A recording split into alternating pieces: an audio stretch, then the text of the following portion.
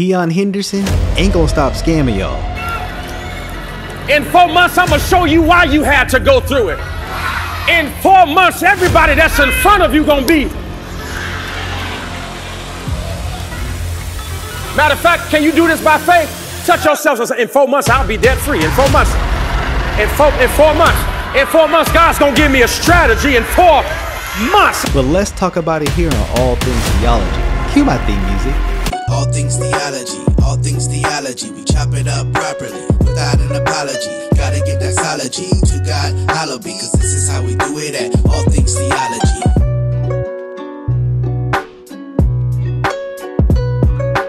Yo, grace and peace, and welcome back to an episode of All Things Theology. Well, this is your host K-Dub, and today I'm gonna be talking about good old Keion Henderson. Man, he's still out here begging for money, doing everything he can to scrape every penny he got. What's very interesting, oh, by the way, this is not this Sunday's sermon. This was actually the Sunday before sermon. So just for context, so about a week and a half ago at this point. What's very interesting is he keeps begging. He's making all the R&B singers jealous. Let's actually get right into it. You know how we do it here. Let's talk about it. Anticipating hurt that isn't even coming. Paul is on his 4th shipwreck. And if I had to end the sermon, I could end it right here and say, 4 times the ships didn't make it, and 4 times he did. I want you to listen to this. I'm going to play this all the way through for his example. And I just want you to answer the question, is this parallel to what he's going through? Watch this.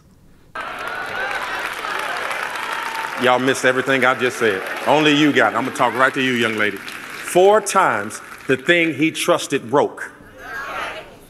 And 4 times he made it out alive, which means that you, look at me, young lady, you don't even need what you're crying about. Here's the word of the Lord.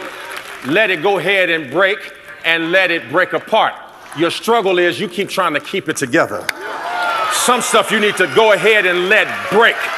Matter of fact, I need about 50 people to just break the alabaster box in here today. Slap somebody and say, just let it break. Let it burn. What in the Usher Raymond is going on? Again, you're going to see how this actually develops into something a lot more bizarre. This is actually in the bad, bizarre part. Yeah, let's keep going. You around here trying to hold it together, and sometimes you just got to stand still and see the salvation of the Lord. Does anybody really trust him? No, I didn't say anybody wants. I said, does anybody in here trust him? God, I don't know what I'm doing. I don't know where I'm going. I don't know how it's going to happen. I don't know how the church is going to get rebuilt. I don't know where we're going next, but I know that when they find out what you did, if it had not been for the Lord who was on my side. Give yourself a high five and say, I'm about to have a testimony in a minute. Matter of fact, I feel like preaching. Just tell somebody I'm a survivor. I'm a survivor. I'm a survivor. I need all. What in the Destiny's Child is happening? But again, he's building up to this point. So let me let him cook. The survivors to identify yourself in this place today. You've been through so much that if you had to write it all, it would take the rest of the year. Look at somebody, don't sing it, tell them I've been through too much not to worship him. Not everything that has breath.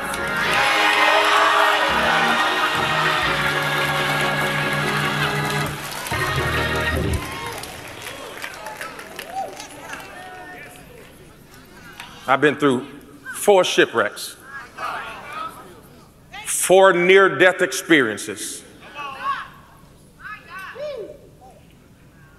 4 if it had not been for the Lord on my side testimonies. Then I started to think. 4. So I want you to listen. He's got this number 4.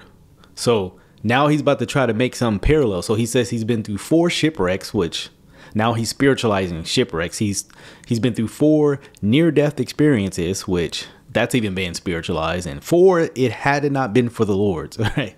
But watch where he takes this. 4 is a very powerful number. north, south, east, west, summer, fall, winter, spring. 4. 4 is a powerful number. The NCAA has the final 4. If I hit a home run, it don't count unless I cross all 4 bases. If I play golf and I hit the ball that's about to hit you, I got to yell. 4 is a very... That last one is a huge stretch because they're just saying 4. It's F-O-R-E. But why didn't he choose baseball? Like the innings. There's 9 innings, right? Or, you know, hockey, there's 3 periods. All he's doing is picking the number 4 and finding 4 that matches it. You know, we got to say this. How dare you? No. Sir, that doesn't mean you can make some kind of parallel because you can see 4 in your life and you're like, hey, wait. Sir, make it make sense. That's all we got to say. Powerful, very powerful number 4. He's been through 4 shipwrecks. The cello, the ukulele, the double bass, the violin, they all have 4 strings. 4 is a very, very powerful number. If you know music commentary. But drums only have 2 sticks. What's your point? We're going to see his point. It's a dumb point because, again, this is what you call confirmation bias. You're starting with a presupposition that something in your life is biblically happening and God is with you because 4, and then all you do is find numbers of 4 out in the world, into society. I mean, you literally set the stage for your own point. You know what I mean? And has 4 beats. 4 is a very, very, very powerful number. And when I saw that he had been through 4 shipwrecks, it's the reason I picked the message because I almost lost my mind. But notice why he picked the message of Paul being shipwrecked. It's because he saw himself in the text. He literally just told on himself. I mean, did y'all hear that? He literally just told on himself, but we're not done. But wait, there's more. Because I wasn't smart enough to know what God was doing. Somebody say rhema word. See, every once in a while, God will drop something in your spirit that your intelligence can't pick up. 4 is a very powerful number. Now, I got proof. You can go back and run the tape. I stood right here last Sunday with no evidence. A rhema word came out of my mouth. Didn't plan it. God said, tell the people that by Thanksgiving, we'll have everything we need. Raise your hand if you heard me say that last week. Then I got to thinking. August. September. I'm not that smart, but I think the next one is October.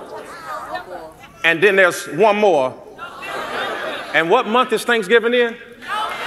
Touch your neighbor and tell them in the next 4 months, God is about to fix everything that's been broken. Boy, ain't no way, boy. Boy, ain't no way. Now we can still see the real reason why he picked the message. Say, is that all? Is that all?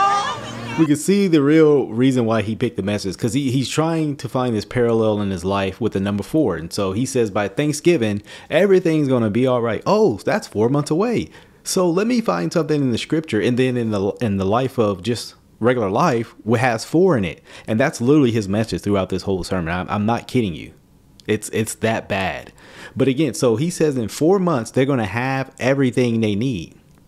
I thought it was 21 days. So is it 21 days or is it 4 months? Remember he did that whole 21 days, you know, again. Okay. Hey, look, he says it's 4 months. Okay. Let's hear him out. I ain't about to yell. You gonna do the yelling this time. In 4 months, God's about to erase the hurt. In 4 months, God's about to turn it all around. High five 4 people and tell them 4 months. 4 months. 4 months away from your money doubling. 4 months away from your money doubling. So they're 4 months away. So, hey, God's going to rebuild the church of Lighthouse Church. Speaking of a shipwreck, right? In 4 months, God's going to rebuild their church. But don't worry. Don't worry. He's also gonna double that money. You know, y'all know what time it is. I got bread in my pocket.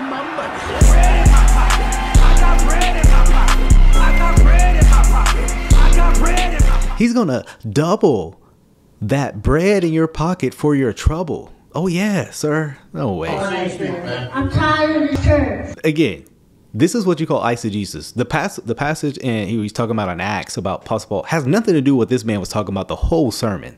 Nothing. Because guess what? Paul didn't get that shit back. So what is he talking about, right? And it wasn't 4 months later. He's just adding in the fillers, and he's calling it rhema word. Whenever someone wants to add nonsense, they call, oh, this is a rhema word. That's them admitting it's not in the Bible. They're just making it up. 4 months away from your body being healed. 4 months away from your marriage being healed. 4 months away from your child. I can't get nobody in here today. Listen, everybody who's sleeping, go to sleep. The rest of us gonna have church. I need you to look at all the people who look like they're alive and tell them 4 months, 4 months, 4 months, 4 months, 4 months. I need you to reach over people. 4 months, 4 months, 4 months. 4 months and the debt will be canceled. 4 months and the dream is going to make sense. 4 months. You know how you're going to get that more money though, right? Let me show you how. Your members more money. Your members more money. Your members more money. Your members more money. Oh yeah, more members, more money. More money, more members. You see that all things theology proverb right there? But he's going to go on more with 4, Let's keep hearing this. In 4 months, I'm going to show you why you had to go through it. In 4 months, everybody that's in front of you going to be. Matter of fact, can you do this by faith? Touch yourself and say, in 4 months, I'll be debt free. In 4 months. In 4 months. In 4 months, God's going to. Biden must be about to do that that debt cancellation plan real quick. But again, he's just promising them all the things they want. No, just to be serious right quick. He's just promising everything they want. More money, no debt. I mean, who's going to say no to that, right? Of course we want that. But he has no justification for promising that, right? And again, I want you to remind yourself. Can we talk for a minute? The Bible says. He's supposed to be preaching about Paul's shipwreck. But notice what the sermon's all about. This is classic Keion Henderson sermon. Twisting text, and then next thing you know, he's preaching about himself. Every sermon I've listened to has followed that paradigm. Give me a strategy in 4 months. In 4 months, God's going to do something with this depression. In 4 months.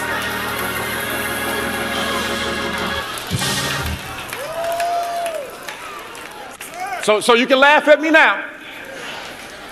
You can laugh at me now. Go ahead and get it out. Ha. Go ahead and laugh. I actually think he's going to get the money. You know why? Because there's plenty of fools that are willing to give to him. So a lot of people are like, oh, he's not going to get that money. He probably will. Because there's a lot of false converts who I mean, the reason why they're giving is because they want to receive this blessing. So unfortunately, he probably will get it. Because you know what they want. Money coming to me now. Money coming to me now. Yeah, they want the money themselves, right? We're broken. We're behind. The doors are closed. That's fine. But in 4 months, holler at your boy. In 4 months, let me show you what God will do. In 4. So is he saying, I'm asking you guys, what do you think? Is he saying in 4 months they'll just have the money? Or in 4 months, the whole church will be built and they will be open? You know, because if the church is as badly destroyed as he say, it may take a little longer than 4 months. I mean, unless he got these people working overtime like, you know, the boys up in Egypt. But what do y'all think?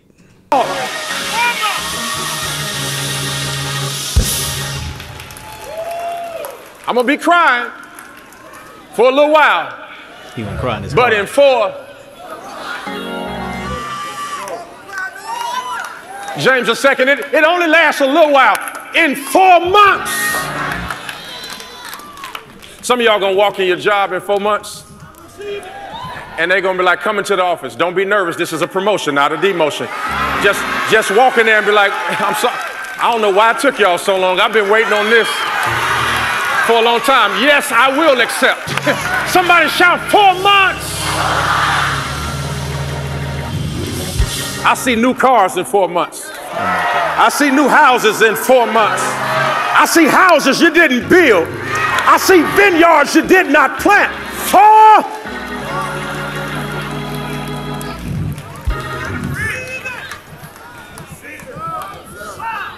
4 months. 4 months.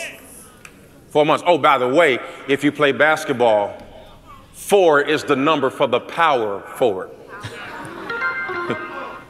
See, what God's about to do in 4 months is give you power. Boy, ain't no way, boy. Boy, ain't no way, boy. Yeah, but how y'all preaching, y'all number 5, because y'all always think y'all the center. Y'all the center of the attention, the center of the sermon, every sermon. What does that have to do with anything? That the position of the power forward is the 4? Okay. This man actually think he's giving some kind of revelatory from God sermon. This is just pure nonsense. This is pure nonsense. But they're up there yelling, Yes! Randy Watson! That boy is good. Power. You're going to have to handle this. You're going to have to handle this well. You're going to have to do some of that attitude.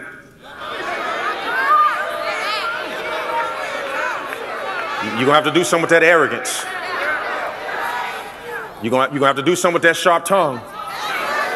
You're going to have to do some with that spirit of holding a grudge for 17 years. You're going to have to do something with it. Because when that power comes, God says, I'm about to make you a power player. Oh, man. it sounds like somebody playing a lotto. And you don't even see it coming. And you can't even tell right now. You think I'm talking about everybody else except for you. God says you don't have to be powerful for me to make you powerful. It's not in you right now because I'm still putting the ingredients in the bread so that when I put the heat on it, it'll rise. Somebody shout 4 months. Sounds like he's making bread. I got bread in my pocket.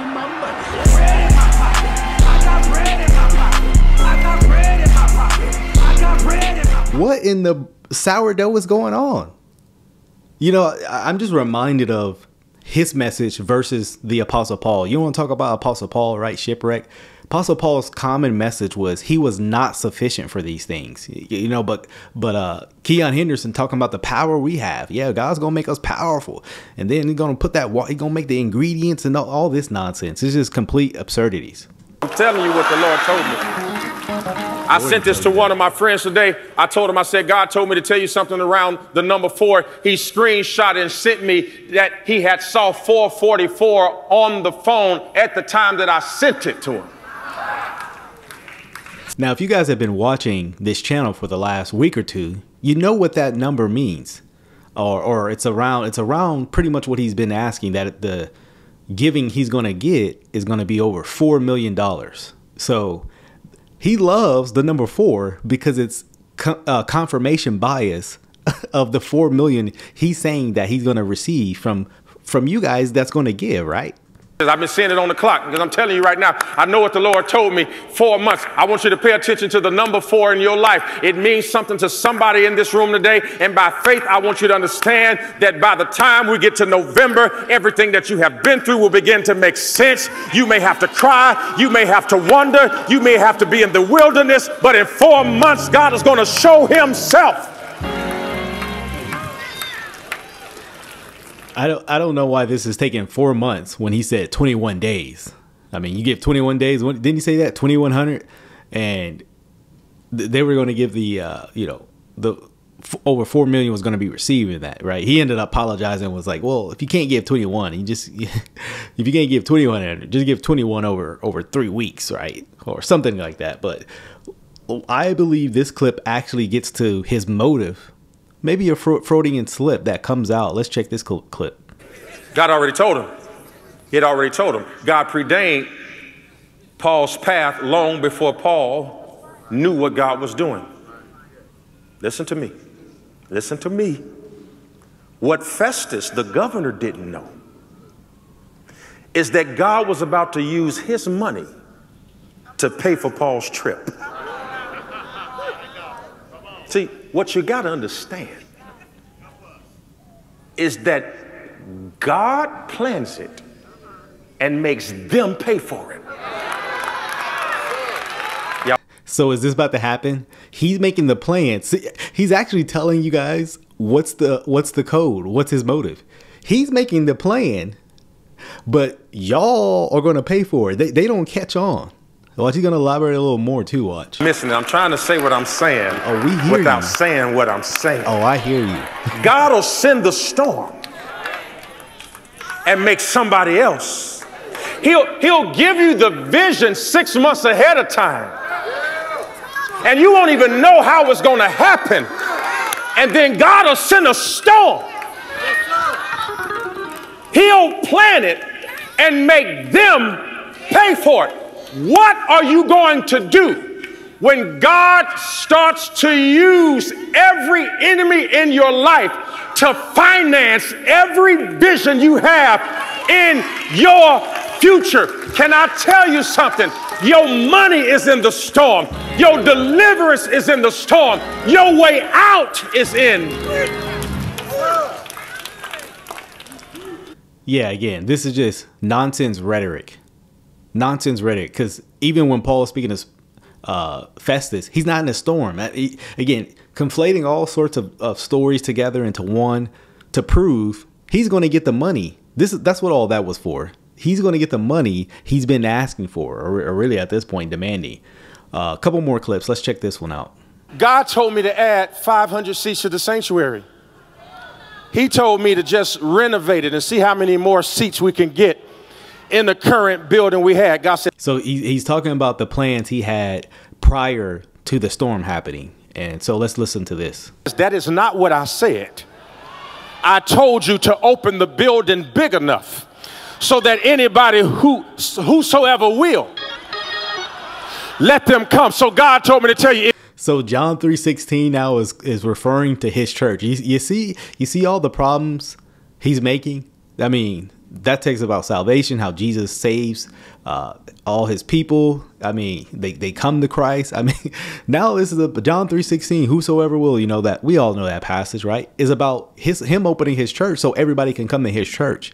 You see, he doesn't mind using any passage to refer to himself. But let's hear what else allegedly God told him, sir. Why you always lying? If you play it safe, he's going to take away your safety. Pastor, I can't swim. I don't know if Peter could either. But I know when you can't swim, you can walk on water. Touch somebody and say, I'm a water walker. I can't swim, but I'm going out to the deep. I don't have a life vest, but I'm going out to the deep. I don't have a business degree, but I'm sure going to start the company. I don't have nothing, but I'm about to start it. Do I have any deep water walkers in the room? He's going to have all these people drowning. No. What, you know, starting this business, they have no acumen, no kind of business intelligibility to start a business. They're going to just start a business. These people are going to be way worse off. You think you in debt now? You're going to be way more in debt. But Keion said you're going to start the business. My goodness. One more clip. Let's end here. It was a heck of a ride. Son, I love you.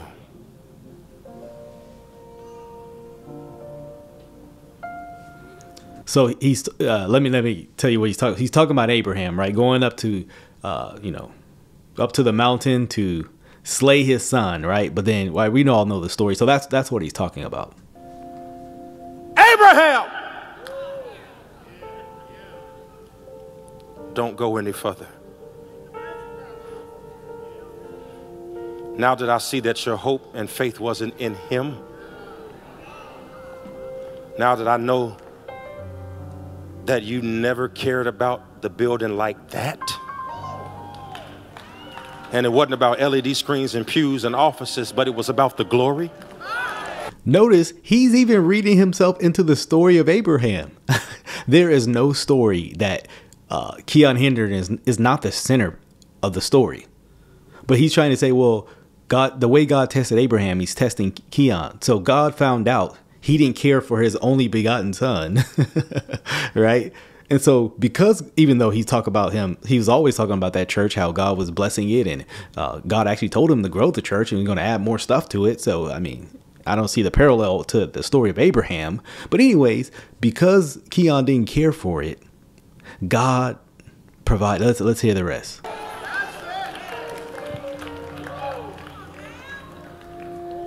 I've got a ram. He was born to die. A ram truck. And now I'm about to give you your son back and give you a substitutionary lamb. Oh, and by the way, I am showing you gratis what I am about to do on Calvary in a few centuries. Behold, the Lamb of God comes to take away the sins of the world. Now, great parallel, but that's not the main point of what he's about to say. Because that is this story is a great type of the one who is to come. Amen. Hallelujah. He mentions it, but notice what he gets back to.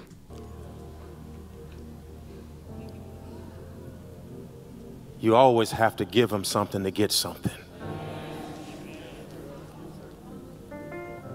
God, I speak on behalf of every member, every online member, every visitor. The building is yours. Do with it what you please. But as for me and my house,